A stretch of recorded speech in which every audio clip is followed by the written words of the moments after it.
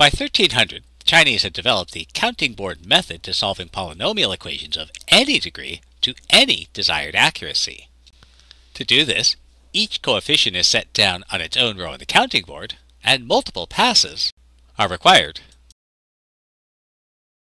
So to solve this cubic, first we'll set down the coefficients, the number on the top row, the sides, 18, the x coefficient, on the next row, the squares, 13, the x squared coefficient, and then the cubes, 1, the x cubed coefficient.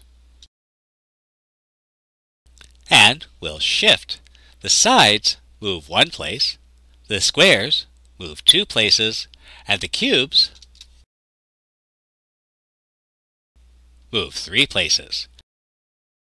And, as with the square root procedure, we shift until we'd go past the leading digit of the number. And so we'll guess a digit. As with the square root procedure, the guess is the largest value that allows the first pass to work.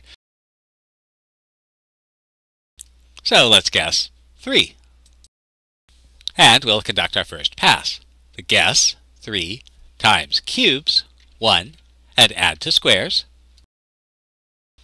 Then guess 3 times squares, 43, and add to sides.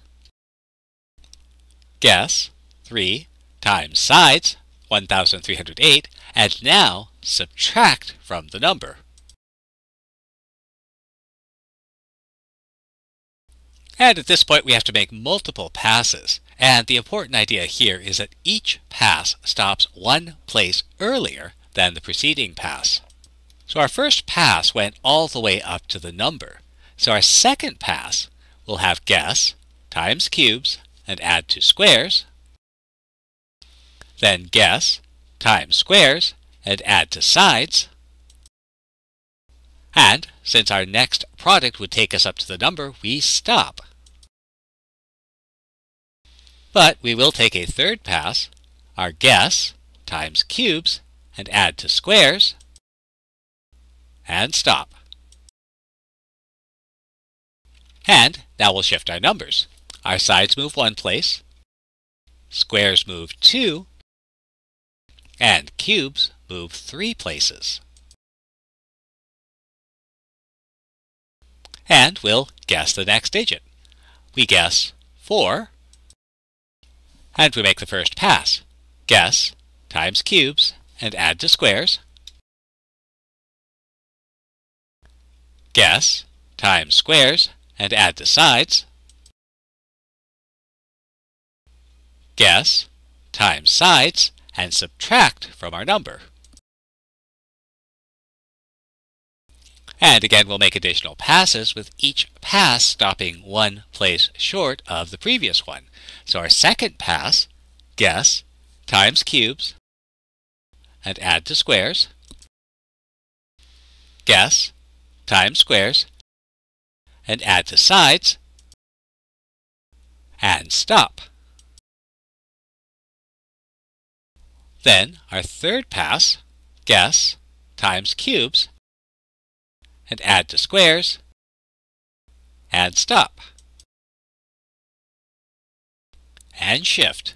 Sides move 1 place, squares move 2 places, cubes move 3 places. And note that we've shifted past the original units place, so the next digit will be the first digit after the decimal point, and we guess 3. And we go through our first pass, guess times cubes and add to squares. Guess times squares and add to sides. Guess times sides and subtract from the number. Our second pass, guess times cubes and add to squares. Then guess times squares and add to sides, and stop. And our third pass, guess times cubes and add to squares, and stop. and shift.